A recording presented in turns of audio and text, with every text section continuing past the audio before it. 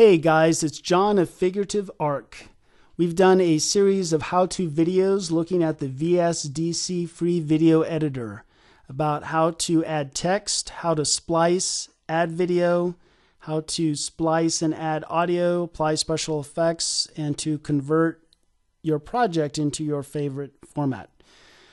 Today's tutorial is very specific, and it's answering a question that one of my subscribers asked, and he asked me to do a video of how to repeat an audio file.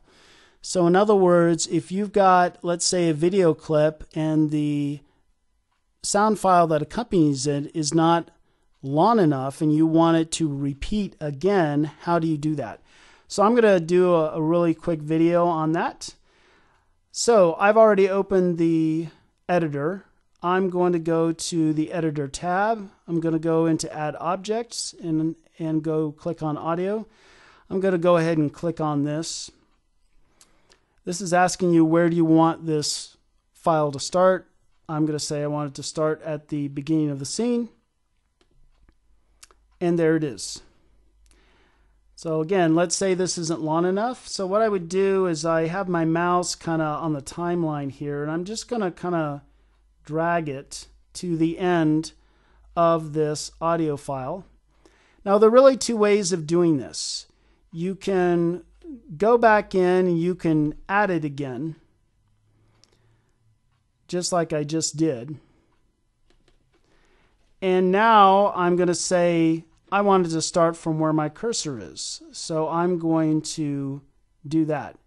And there it is. Another way that you could do it, if you wanted to, is you could go in here and copy the audio file, and then you could paste it. So that's another way of doing it. I'm going to go ahead and delete it since it's twice there. So you can copy or add an object as many times as you want to get it to the length that you want. But let's say that yours is shorter than this amount of time. I can hover my mouse and very simply, as you can see, I'm just shortening that. And let's say because you've shortened this, it's a very abrupt cut. So all of a sudden it just cuts out because it's not at the end as it normally would be. So for that, you would just click on this and you would go to audio effects and you could fade it out. And this is just saying you're going to have it fade out at the scene end, and this is how long you want it to fade out. So you can make that anything that you want. Maybe it's 2 seconds. And that way it will fade out at the very end. So that's, again, how to repeat an audio file.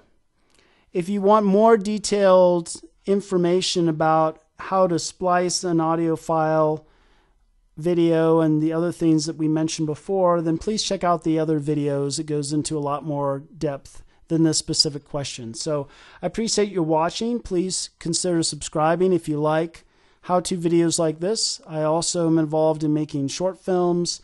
I have a blog and a website where I show some of my figurative photography. So feel free to check that out, and hope to see you again here sometime soon. Bye.